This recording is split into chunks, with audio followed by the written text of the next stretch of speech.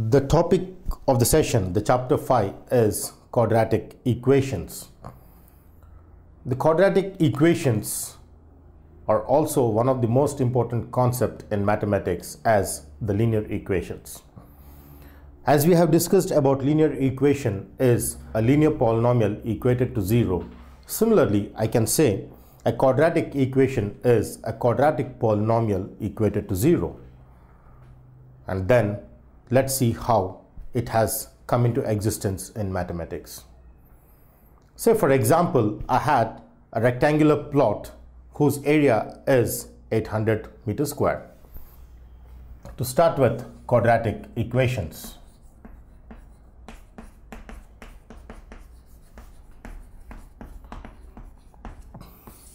Now, importance of quadratic equations is that we use this in many branches of other topics, even in science, where this is the most important concept.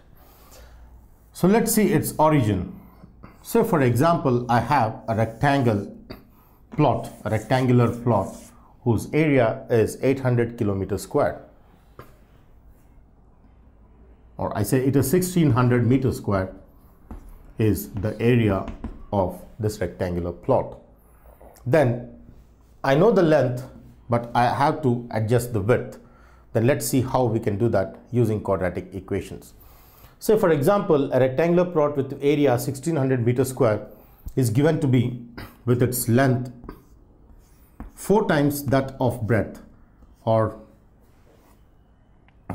I can say in addition to 4, it is added with 4 to that of width, so that when I take my width as x, then my length is x plus 4. If this is the minimum information given in a rectangular plot, then I can find the length and width using a quadratic equation. Then let's see how a quadratic equation is generated from this introductional problem. Now, as we know that the area of rectangle here is given to be 1600 meters square, then I next use the area of the rectangle, which is length times its width. So length being x plus 4 times of width being x would finally give me 1600 meters square, which in turn gives me x squared plus 4x minus 1600 equal to 0. So this is how I get when I take all the variables and all the constants to the left and only keeping 0 on the right hand side. Now, such equations which I obtain in mathematics for the given situational problem of a rectangular plot is called a quadratic equation. Quadratic because the highest degree is 2. So a quadratic polynomial, when I equate to 0, is on the whole called a quadratic equation.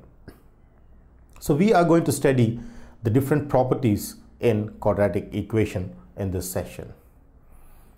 So let's start with the basic definition of what is a quadratic equation in mathematical definition. A quadratic equation, what is it in mathematical definition? A quadratic equation, if we understand in the general form, it's a quadratic polynomial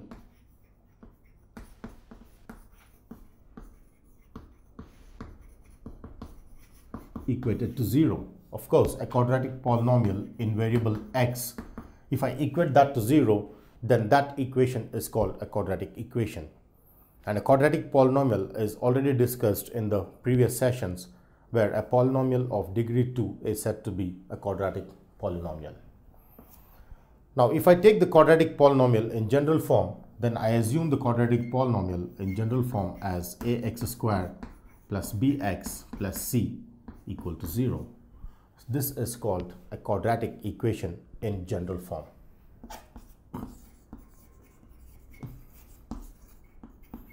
And the condition here is that a is not equal to 0 and each of a, b, c are real numbers, and here x is the unknown, which is the variable. So the variable here is identified to be x. Is how I define the quadratic equation in X. This is the basic definition of quadratic equation in general form. Now, as we have seen that a linear equation has only one solution, then the quadratic equation has two solutions. A cubic equation has three solutions, so on and so forth. A polynomial of degree n has n solutions. Therefore, we always identify the two solutions for quadratic equation by using various properties, which we're going to discuss in the next sessions. So how to find the value of x is the next biggest question in this. How to find the unknown x? What are the different methods of finding x is what we're going to see, which is called finding of solution of quadratic equation. To start with an example for this is 2x squared minus 5x plus 6 equal to 0 is an example of a quadratic equation where the value of a is identified to be 2 because I compare this with the standard form of the quadratic equation, which is ax squared plus bx plus c equal to 0. Then b is minus 5 and c is 6 and the variable x is x. So this is clearly an example of a quadratic equation. But if I take 0x squared minus 5x plus 6, this is not a quadratic equation because this fails with this condition a equal to 0. That implies not a quadratic. This cannot be a quadratic. Is how I understand the quadratic equation with each of its basic definitions.